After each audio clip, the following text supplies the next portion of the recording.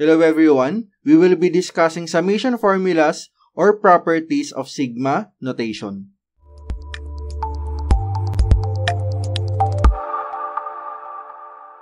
Ang unang formula na pag-uusapan natin when it comes to summation is the sum of a constant c mula sa lower limit ni 1 hanggang kay n is just equal to the products ng constant na kinukuha natin times our upper limit n. Para sa discussion na to, gagamitin natin yung formula, then i-confirm natin yung sagot by getting the sum nung terms ng sequence natin. Let us try it out dito sa example natin, the sum of 3 from n is equal to 1 hanggang 4. According sa formula natin, kukunin lang natin yung constant natin na c, in this case yung 3, and then i-multiply natin siya sa upper limit, in this case yung 4. So this is just equal to 3 times 4, and that is just equal to 12.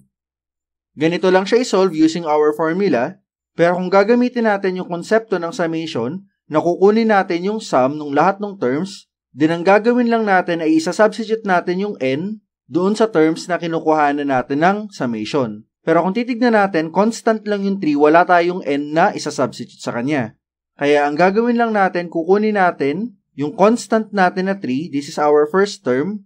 Then again, dahil walang n, yung second term natin is still our constant 3, our third term is 3, tapos yung fourth term natin, yung huli, kasi hanggang 4 lang tayo, that is still 3. Then we add 3 plus 3 plus 3 plus 3, this is equal to 12, and pareho lang siya dun sa paggamit natin ng formula. Kaya mas madali kung gagamitin na lang natin yung formula for the summation of a constant. So this is for our first formula. Punta na tayo sa ating pangalawang formula when it comes to summation. Kinukuha natin yung sum nung isang constant na nakamultiply sa isang sequence. We have a sub I mula kay 1 hanggang kay n. Kapag ganito yung given na meron tayong products, according to our formula, yung constant natin ay pwede nating ilabas dun sa summation notation. Kaya yung constant natin na c, siya yung minultiply natin sa sum nung a sub I still from 1 until n. Again, magagawa lang natin to kapag meron tayong constant na nakamultiply sa sequence. Pwede natin siyang ilabas ng ating summation or sigma notation. Now, let us use this on our example.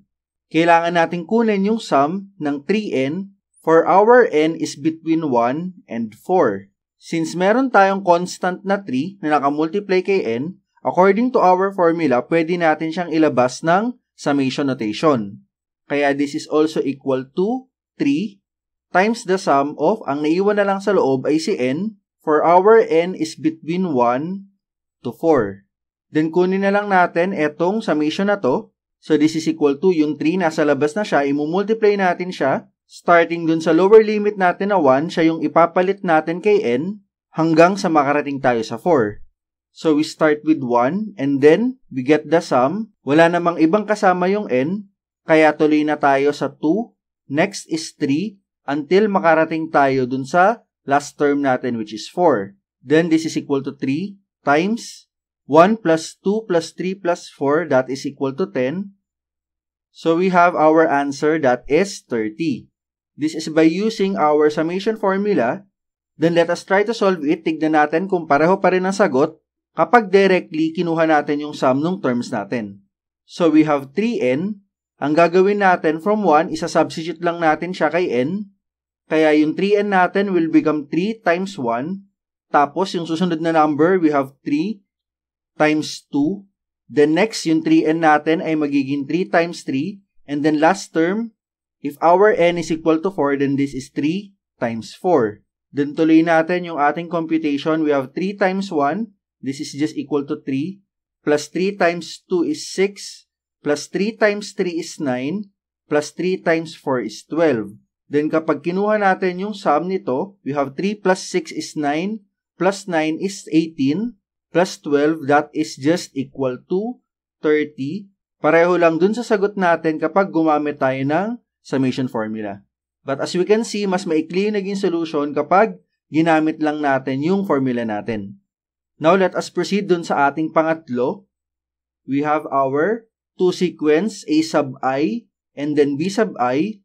tapos pinaghihiwalay sila ng operation na addition or subtraction. According to this formula, pwede natin kuhanin separately yung summation ng a sub I na makikita natin dito, tapos i-carry over natin yung operation na addition or subtraction, then makukuha din natin ng nakahiwalay yung summation ng pangalawang sequence natin na b sub I. Using this formula, pwede natin silang mahiwalay by addition or subtraction. Subukan natin siya dito sa ating example. We are getting the sum of n plus 2 from 1 until 3. Since yung operation between n and 2 is addition, according to our formula, pwede natin silang paghiwalayin. We let our n be a sub I, tapos yung 2 naman natin ang b sub I.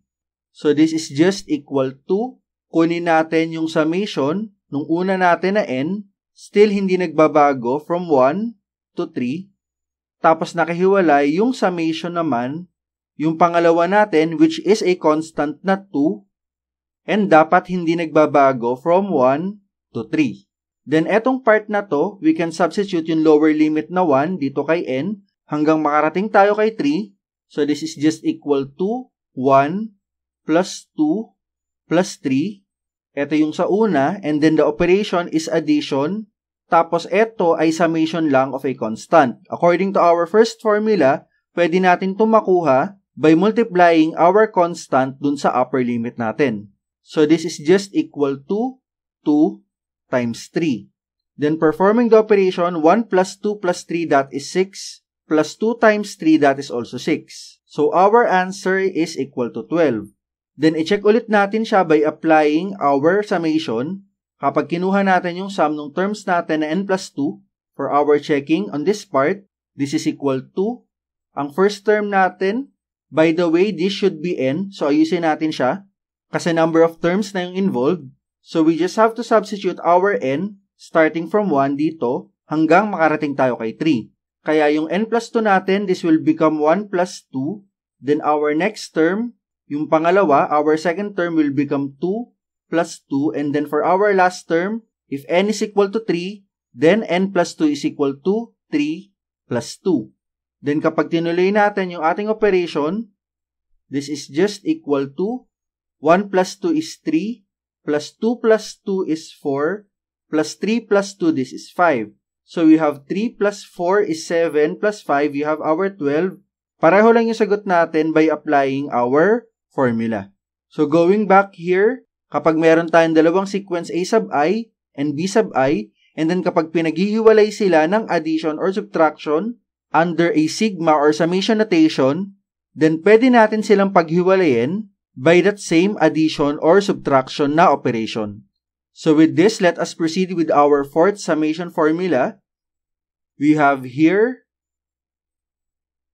kapag kinukuha natin yung summation of a certain term I, simula kay I is equal to 1 hanggang n, we just use this formula n times n plus 1 over 2.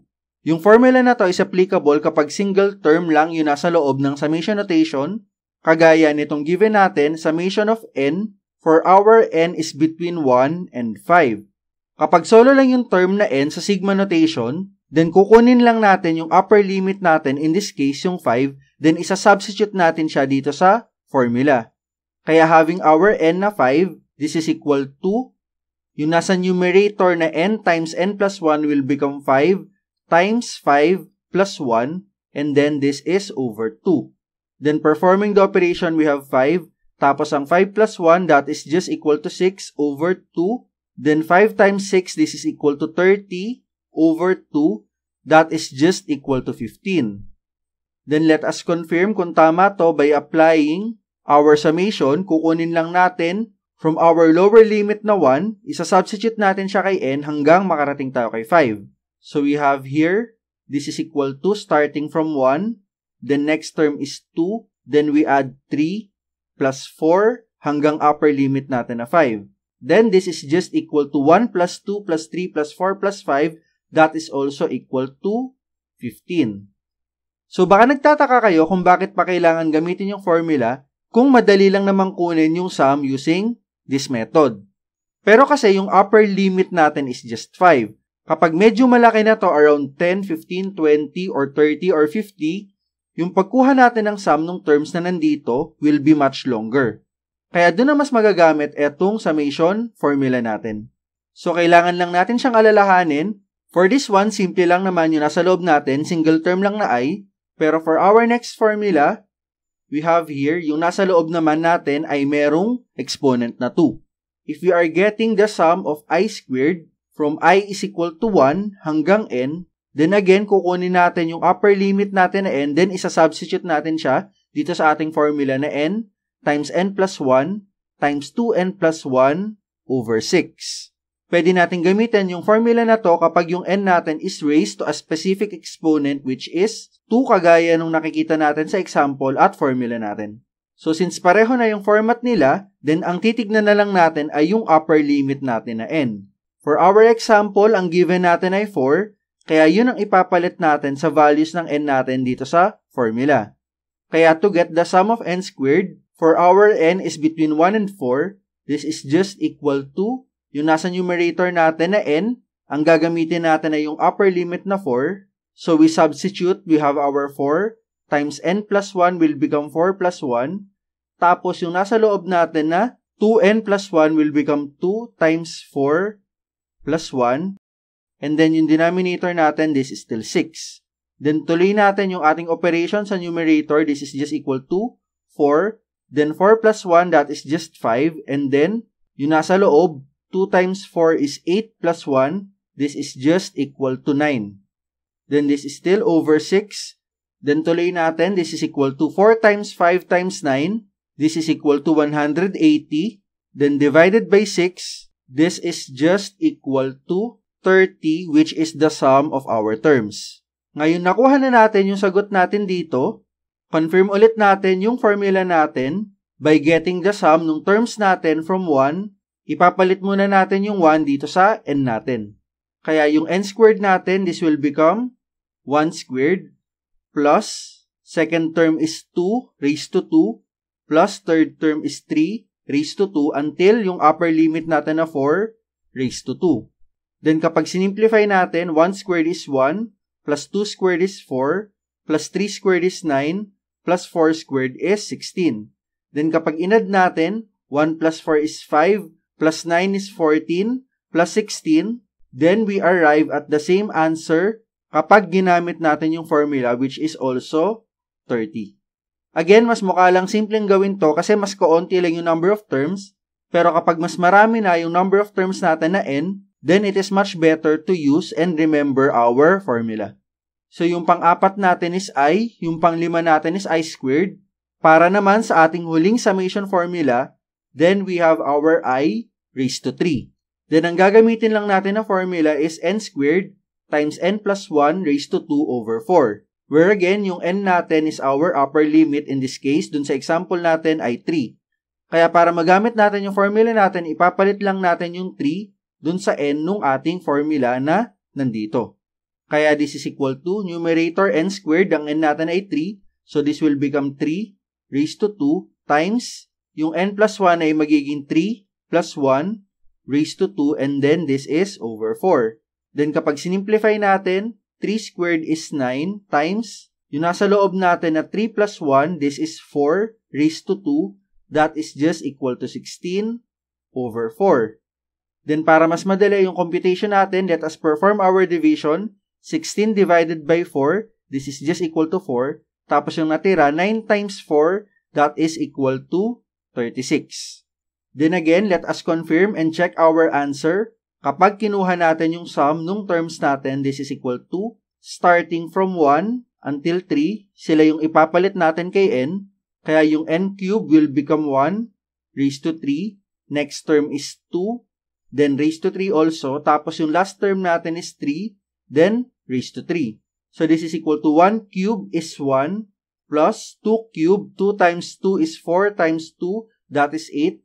Plus 3 cube is 3 times 3 is 9 times 3. That is 27. Then 1 plus 8 is 9 plus 27. This is also equal to 36. Then we were able to confirm our summation formula. At eto na yung 6 na formula or properties of summation or sigma notation. Magagamit natin sila para mas maging simple yung pagko-compute natin ng solution or evaluation ng summation or sigma notation.